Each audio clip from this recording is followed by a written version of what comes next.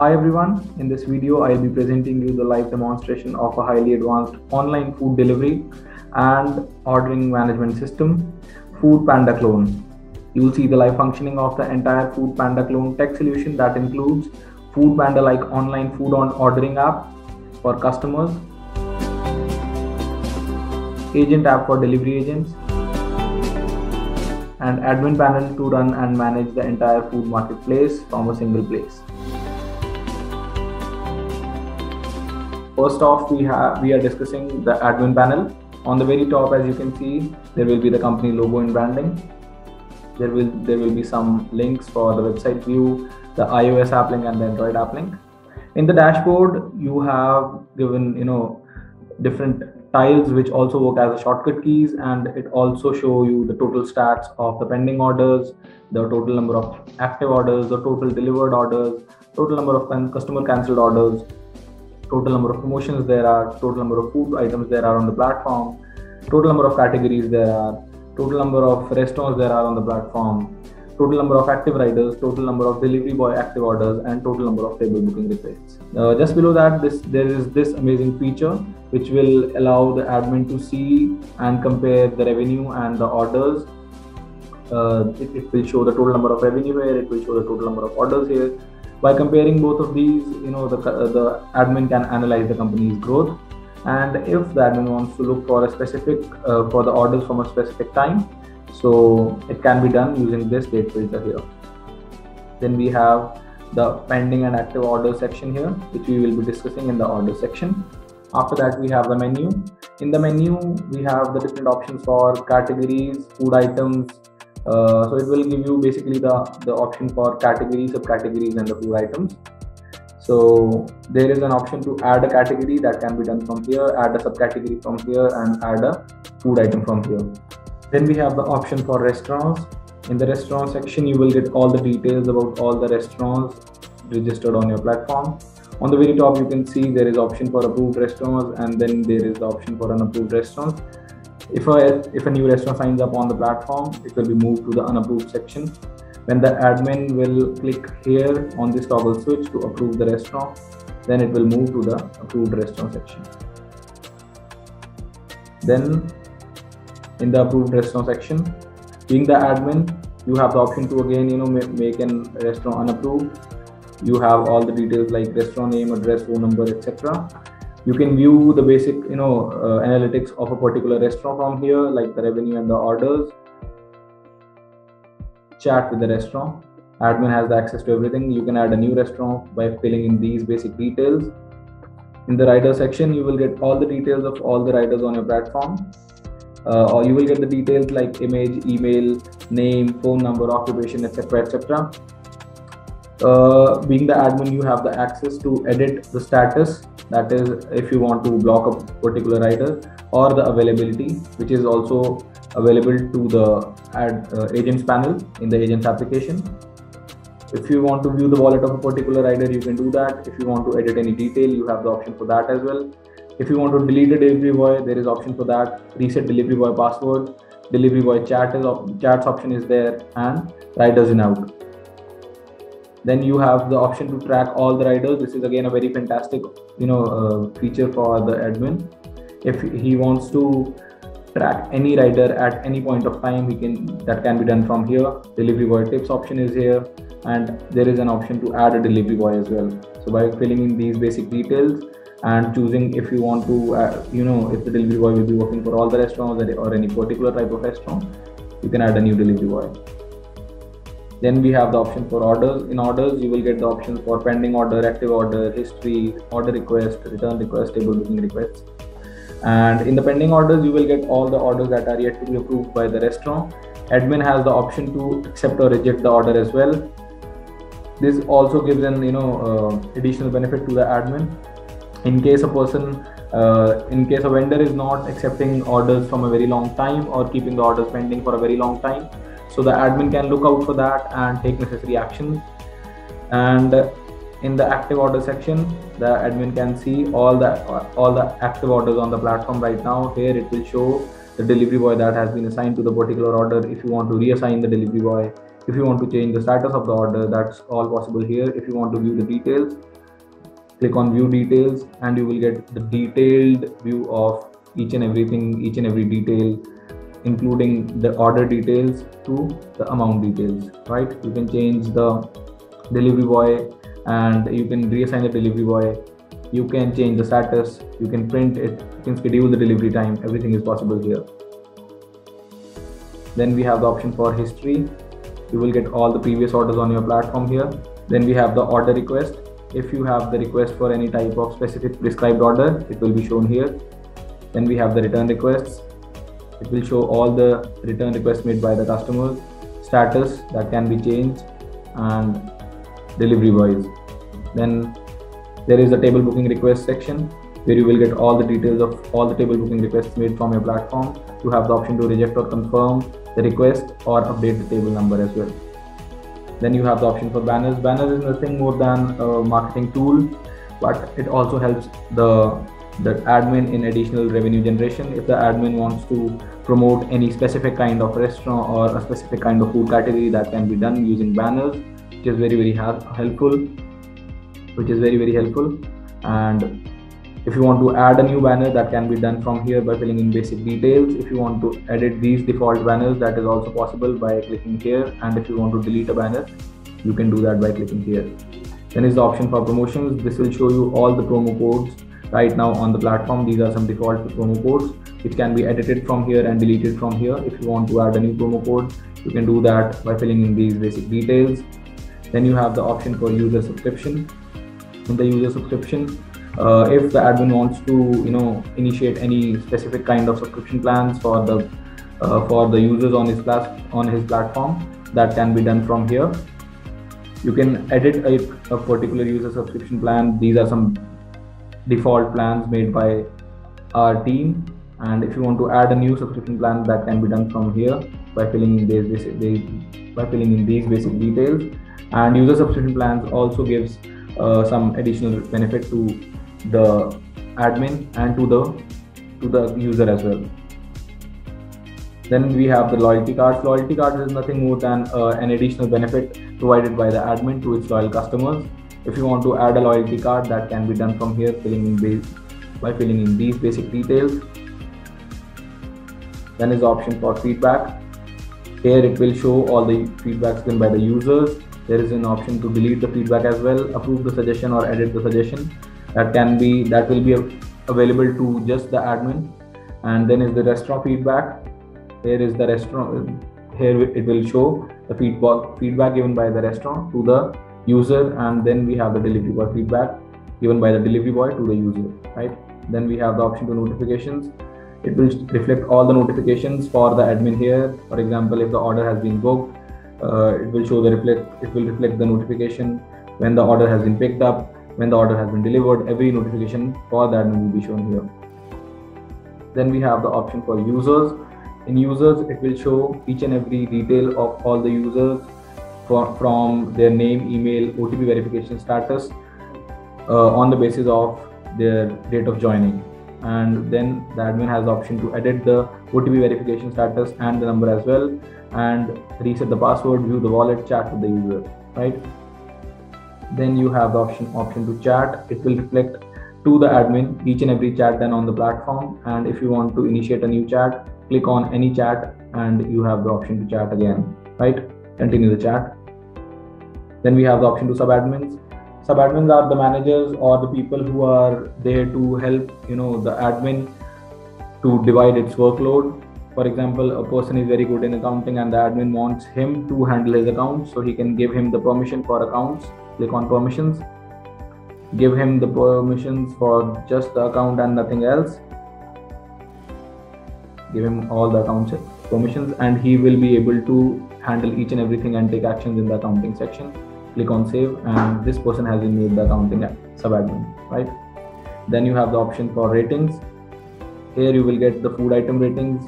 Here you will get the restaurant ratings and their respective details like restaurant name, customer, date, rating, and review status. If you want to block the rating, you have the option for that as well. Then you have the option for reports. It will show you the different reports like user report, order report, restaurant reports, delivery boy reports, food item reports, and user subscription revenue report. So if you want to download these reports, you can do that from here in the CSV format. You will get, as the name suggests, user report will reflect all the details of each and every order made by each and every user. For example, it will show the details like email, name, phone number. It is according to the date of registration, right? And then order report is on the basis of the make of or the placement of order, the date and time of placement of order. Then restaurant report is on the basis of date and time of registration of the particular restaurant, and so on. User subscription revenue report is a bit different. It will reflect you the revenue that you have made with your subscription plans. Then we have the option for accountings.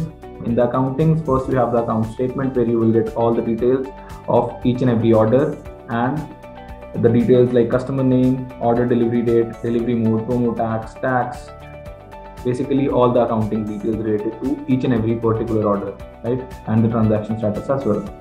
Then you will get the option for account settlement. So this is the settlement of accounts between the admin and the restaurant. Here the first tab will show the total amount to be paid to the restaurant for online orders, as all the online amount is usually collected by the admin. And here the next tile will show the total amount to be paid to the admin for the cash orders, as all the cash is collected by the restaurant. And the accounts can be easily settled. For example, it will show all the details of all the accounts for all the restaurants. It will show restaurant ID, name, customer name, order delivery date, etc., etc. If you want to settle the accounts, just click on the boxes against which you want the accounts to be settled. Click on the boxes, click on pay, and as simple as that, the accounts are settled. Then is the delivery boy statement. Here it will reflect the total amount on the very top to be paid to the riders or the orders, and below that it will reflect all the details of all the accounts with the delivery boys, like delivery boy name, restaurant name, order delivery date, distance per kilometer, distance, duration, delivery charges, delivery boy tips, etc., etc. Every detail will be shown here. And if you want to settle the accounts with all the delivery boys, it's again the same. We have the option for delivery boy settlement. In the delivery boy settlement, as we did with the restaurant settlement or the account settlement, that was for the restaurant and the admin. This is for the admin and the delivery boys. Same. Whoever is not paid, like these all are paid. Whoever is not paid will be shown a box here, and by checking in the box and clicking on pay, you can pay to the specific delivery boy, right? Then is the restaurant payout request. It will reflect all the payout requests made by the restaurant, and same goes for the delivery boy payout requests. Then is the option for settings. In the settings, first you have the basic settings, like if you want to change the email address, phone number, country, logo, and header and footer options, referral amounts, everything will be shown here. You will also get the option to make changes in the cancellation policy here. Then is the default address, terminologies, if you want to make any changes in the terminologies being used on the platform. Then is the option for email notifications. If you want to send email notifications to all the users or all the restaurants at a single point of time, that's visible from here. Same goes for push notifications. If you want to send push notifications to all the users or all the restaurants, just type in the content and select mark all. Or if you want to send it to particular users, you can do that as well. Terms and conditions, privacy policy, about us, and FAQs. These all are customizable as per the company policies. Payment gateways, we use Stripe for our default payment gateway, but any payment gateway of your choice, any one payment gateway of your choice will be free of cost. Social logins, map, chatbot, notifications, analytics. Split payment option is there only for the Stripe, chat service, and these are the basic settings here. Let's move on to the customer app and the agents application as well. This is the customer application for the Food Panda Clone. On the very top, the customer will get the option to choose for his or her location. He can search the location manually, use the current location, add a new address, or he will or she will also get the option from his previous locations. Then is the option to search for any specific kind of food category or restaurant, that is also there, and there is the option for notification. Then The person can choose from delivery, self pickup and dine in. Then he can also choose from wallet. If he or she wants to look into the wallet, there is option to that as well.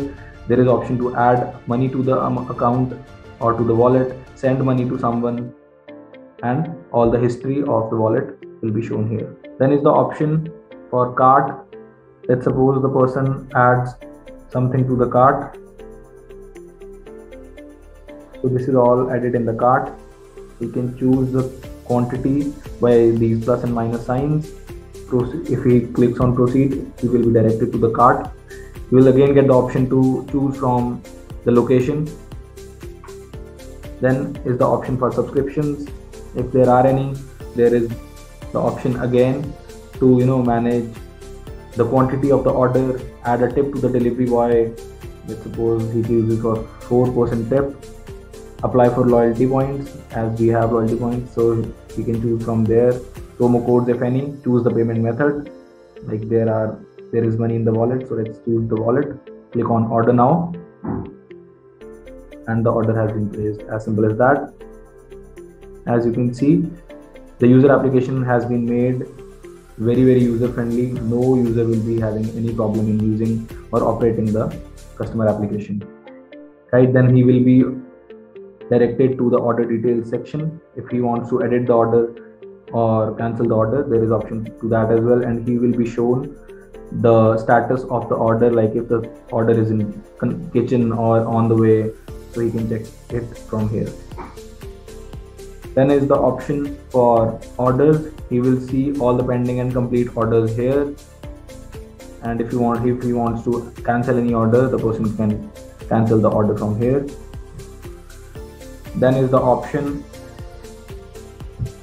for his account settings, like if he wants to edit anything, if the person likes the application and wants it to wants to refer it to his friends and family, that can be done from referral. He can check his loyalty points from the loyalty point section, and if he wants to share the app directly, there is the option for that again. And terms and conditions, which as we discussed is customized according to the company's policies. Same goes for about us, privacy policy, and SOS. And wish list is there if the person adds something which he wants to eat in future to the wish list. That option is there as well. Subscription option is there. Wallet we have already looked into. Chat with admin is there. Table bookings are there. Feedback option is there. Support number, support email, and option to log out. Right. Then we have the option. So this is how the agent's application looks like.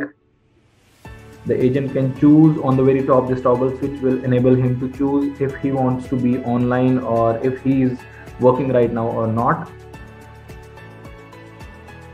Then he will get all his active orders here in the active order section under this active slab, and if he clicks on history, he will get all his pending orders, right?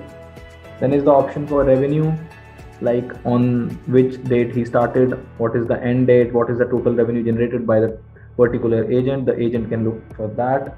If he goes in the profile section, he will get a simple option to edit his profile, check his job status, and sign out. That's it. As you can see here, the admin will get notified about the new order that has been placed on its platform. That's it, the Food Panda clone. In case you need a well-researched business plan and revenue generation plan to build a food delivery marketplace like Food Panda, check out the description below. Also, if you want the cost to make a delivery app, check out this video. Book free consultation with our experts. Sign up on the link given in the description below. Thank you for watching.